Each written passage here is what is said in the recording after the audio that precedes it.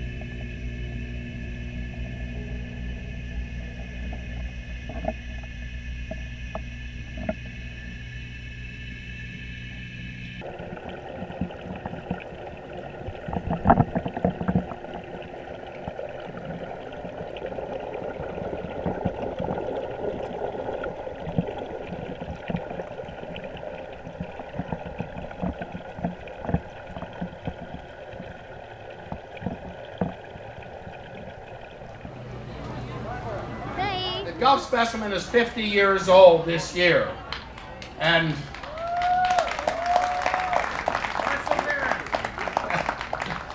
it is perseverance, but it's also had a lot of help and mentors and people working along the way.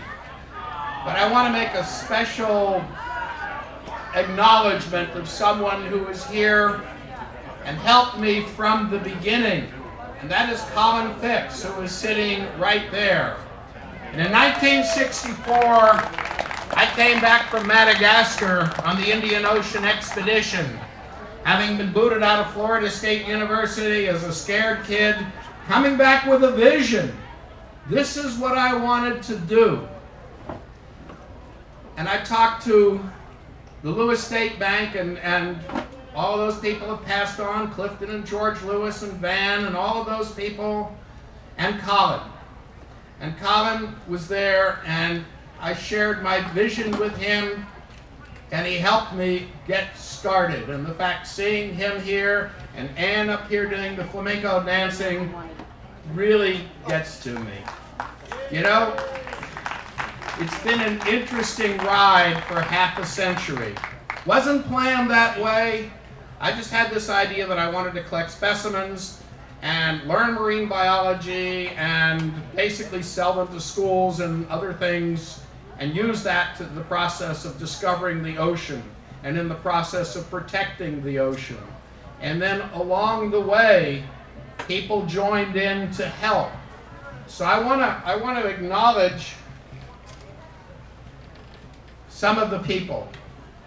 My biggest helpmate of all passed away 2 years ago, which was my wife Ann. And in 1980, she said, you know, this is more than a biological supply of shipping specimens. There are people that are continuously coming by.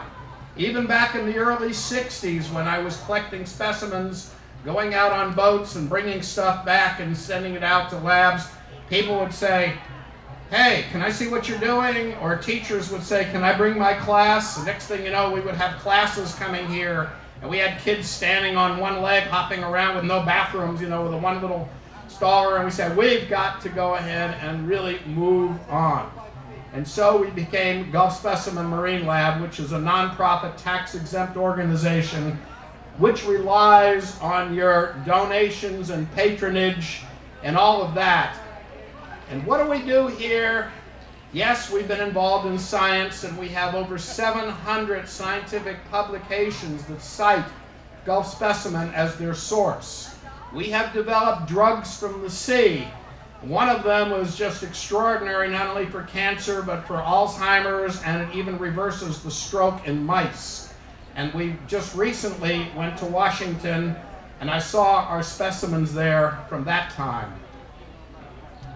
And so I'm going to say thank you. Here's Steve.